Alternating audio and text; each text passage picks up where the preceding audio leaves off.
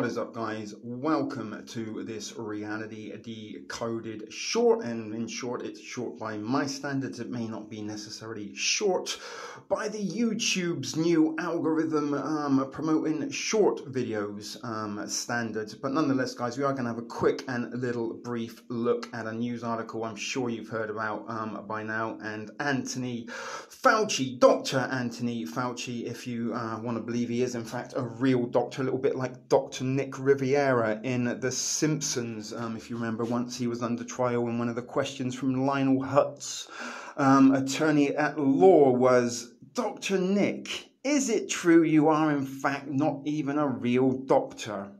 At which point Dr. Nick picked up a water cooler, tossed it through the window, and made his way and rapid exit from the courtroom. But we're not here to talk about The Simpsons. We're here to talk about Fauci, and in particular this whistleblower that is leaked documents linking Fauci to the experiment and death of 44 Beagle Puppies. Remember that rhetoric, remember that messaging, because we are going to skim past quickly through this little article from New York Post and go and see what happens when you pop 44 Beagle Puppies into an anagram generator. You might be quite shocked at the surprise results that will be generated. But the New York Post, as I said, this is part of the mainstream propaganda delivery mechanism, and they are claiming that legislators demand answers for Fauci,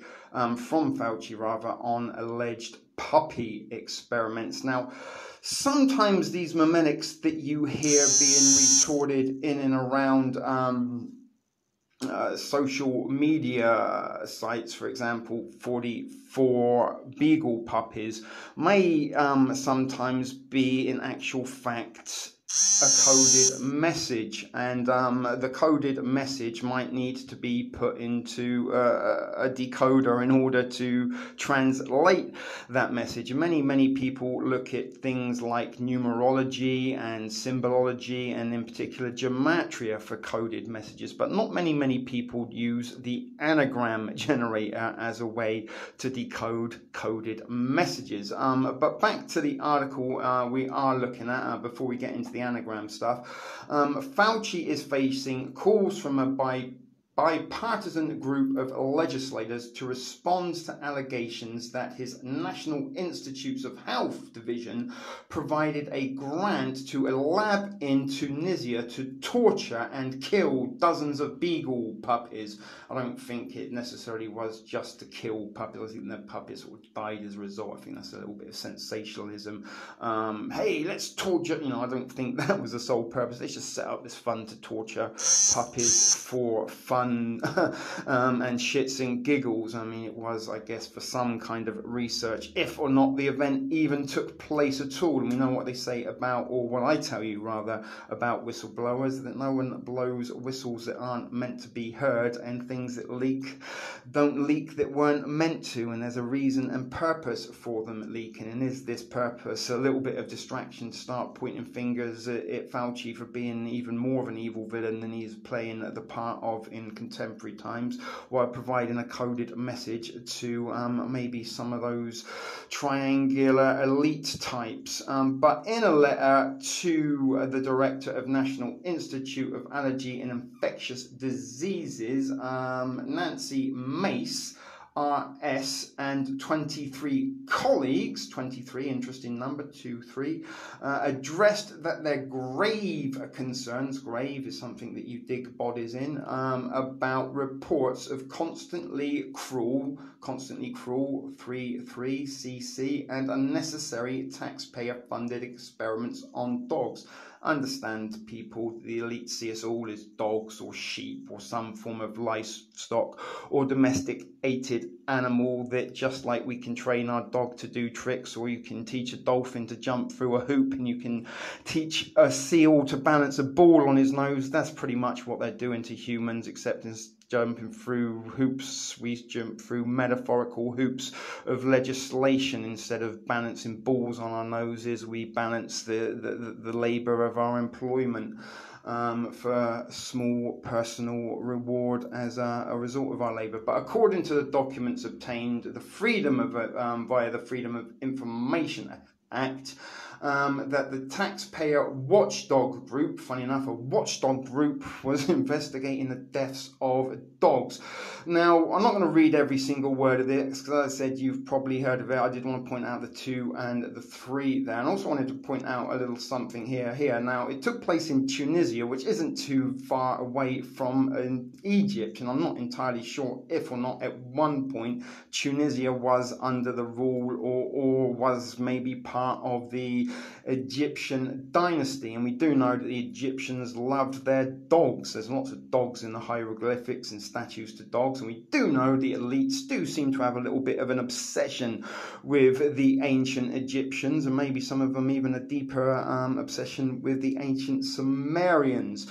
But these 2 dogs here look sort of very, very sacrificial to me, and there are kind of 3 boxes, as you can see, and 2 dogs facing opposite directions with their heads in their boxes, and you can kind of, I don't know if you can see, I'll try and put a triangle in at the editing phase to emphasize it, but if you look very, very careful, sort of the 2 dogs and the tails kind of do make a little bit of a almost pyramid, which hopefully you can see highlighted there as I popped that triangle in for you to highlight it.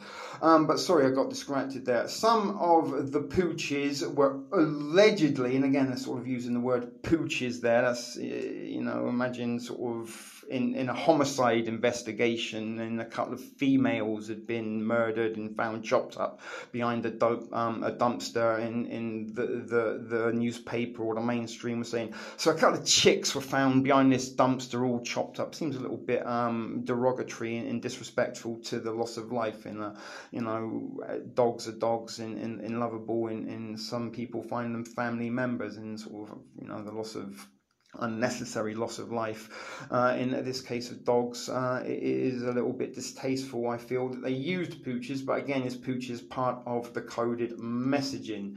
But it goes on and on and on to talk about the events, and you can almost see here as well in the middle. Oh, sorry about that. Okay, we've got some sort of goings on now that is going to, that's all right, sorry about that, guys. But you can almost see there that Fauci's arms generate again a little bit of a triangle, and down here sort of have some sort of Egyptian style decor in the background there, and also looks very much like the DNA strand, and I'm not sure what's sort of in behind him there, but you can almost make another pyramid with the decor in the background in Fauci as the center of that. But as I said, that is pretty much the article about the 44 Beagle puppies, and if or not you've seen the symbolism that I see there, and maybe, you know, you when your eyes are sort of blinkered towards a certain ideology. My ideology is the deep state are involved in an awful lot of the agendas, if not all of the agendas that occupy our daily lives and routines, and they do like to put their symbology into their you know, hidden in sort of plain sight, that only if you know what to look for you will see it. And am I just sort of seeing things that I want to see as a result from but my belief in that is what I'm kind of getting at there. But as I said, guys, that was the article from New York Post. There's a whole bunch of articles about this event, and there's been a whole bunch of tweets circulating around. So without any further ado, let's run over to an anagram generator and see exactly what happens when you put 44 Beagle puppies into an anagram generator and then see what words it generates. It's going to be quite shocking. Hold on.